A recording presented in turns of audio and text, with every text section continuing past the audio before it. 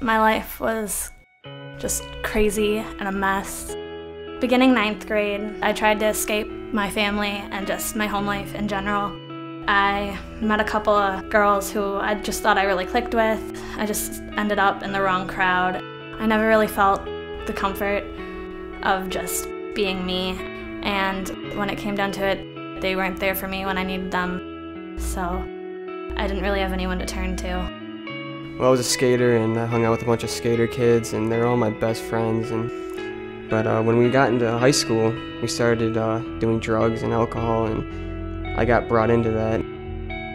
I remember feeling the feelings of being high, and it felt good at the time, but after, didn't know any sense of direction. I had thoughts of killing myself. I felt lonely. I earned a lot of gratitude and appreciation of others through my performance in hockey.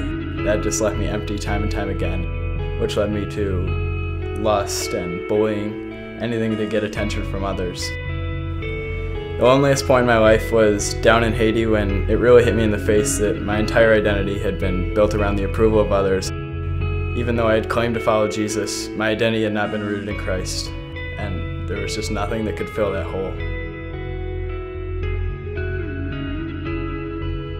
You were not meant to live alone.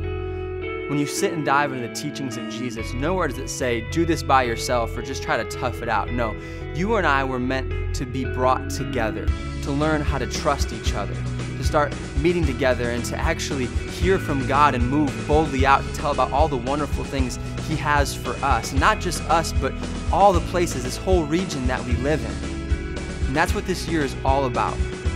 Forgetting about going through this by ourselves, forgetting about the loneliness and actually learning what it means to live together, to start changing this world one moment, one relationship, and one community at a time.